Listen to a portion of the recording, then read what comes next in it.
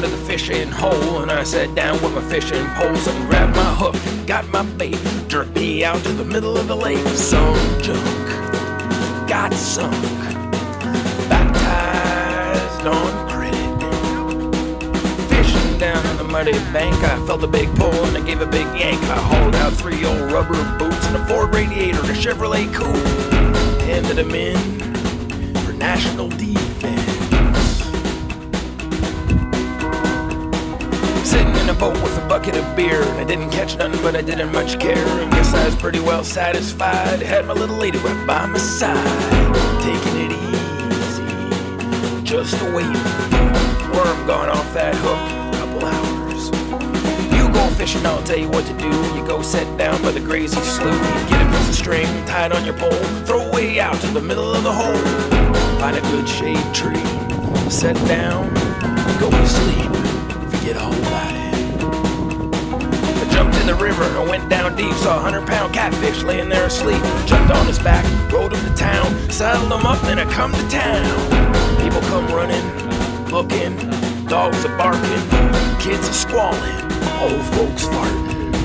Stagnate water is a stinking thing, slick on top and turn all green. Water goes bad and the fish all run, set all day and not catch one. Set mud wallopers, chew guards, a few little suckers.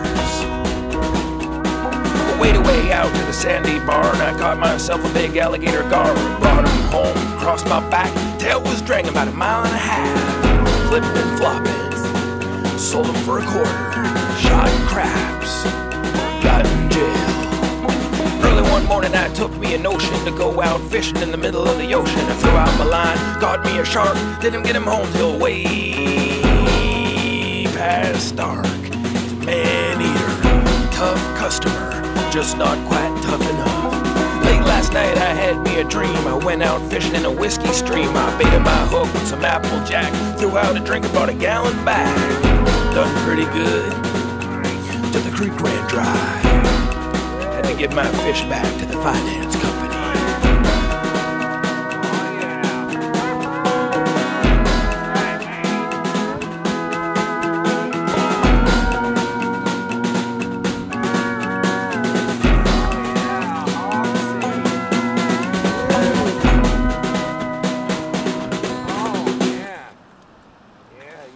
Beast. Man, wow. Oh man, you are a tough guy to get in.